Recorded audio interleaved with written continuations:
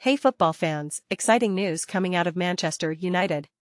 Sir Jim Ratcliffe, the billionaire owner of Ineos Group, is set to buy a minority stake in the club for a whopping £1.25 billion. And guess who he's eyeing as the replacement for current chief executive Richard Arnold? None other than Jean-Claude Blanc, the Messi of sports business. Blanc, a former executive at Juventus and Paris St-Germain, has been making waves in the sports industry.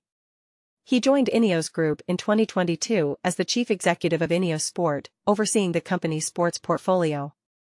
With his extensive experience in the business side of football, Blanc is seen as the perfect fit to lead Manchester United into a new era. But it doesn't stop there. Sir Jim Ratcliffe is expected to take charge of the sporting side of the club, bringing in a fresh perspective and a new strategy. And he's not alone.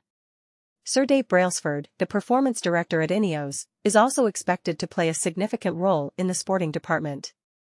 Blanc's impressive track record speaks for itself.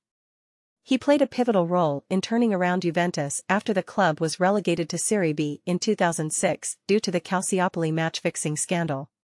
And during his time at Paris St-Germain, the French club won an incredible 28 trophies, including 8 Ligue 1 titles. While the exact details of Blanc's role at Manchester United are yet to be confirmed, fans are hopeful that his appointment will bring positive changes, especially for Erik ten Hag's first-team squad. And there's even speculation about Crystal Palace's Dougie Freedman being considered for a crucial position within the club.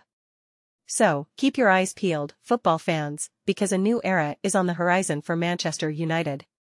With the Messi of sports business Jean-Claude Blanc potentially taking the helm, exciting times lie ahead. Stay tuned for more updates on this exciting development. Don't forget to subscribe to our channel for all the latest football news, analysis, and fan views. And if you want to stay up to date with everything Manchester United, hit that notification bell.